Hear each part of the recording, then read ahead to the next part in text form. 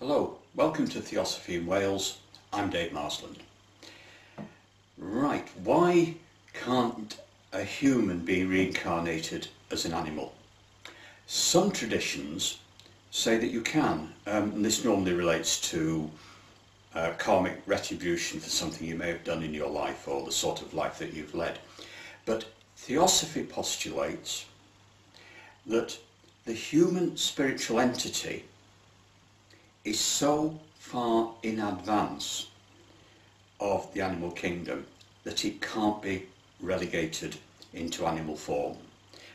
It's too complex, and as an animal you couldn't express yourself, although there would be an imperative to do so if you found yourself reincarnated as an animal.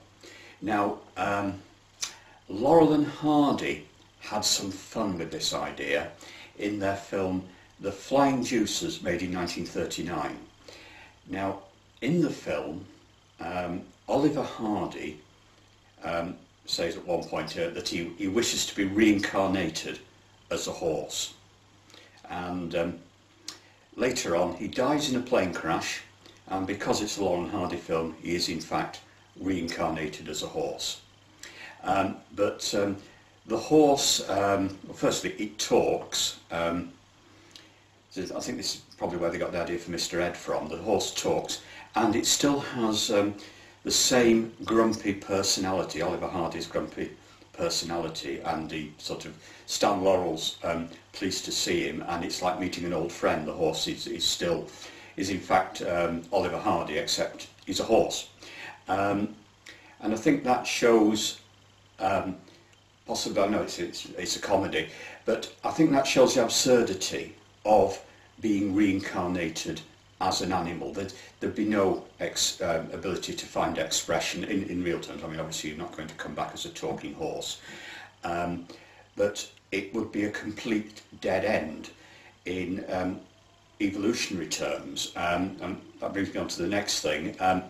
Reincarnation is part of our evolution, both individually and the evolution of humanity. Now, interestingly, in recent times, the neuroscientist Todd Murphy is now postulating that reincarnation is in fact part of our evolution. So there is some acceptance now of reincarnation within the scientific world. And that's an interesting development. And of course, Todd Murphy says because this is part of human evolution, there's no question of being relegated back into the animal kingdom.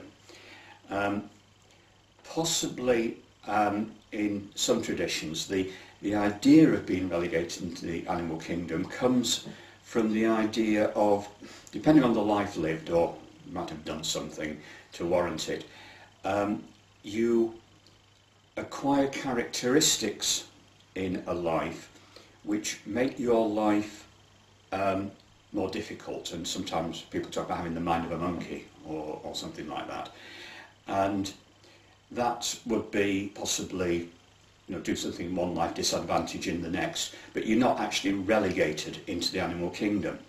So there we are, that's the theosophical view. You can't come back as a horse even if you want to.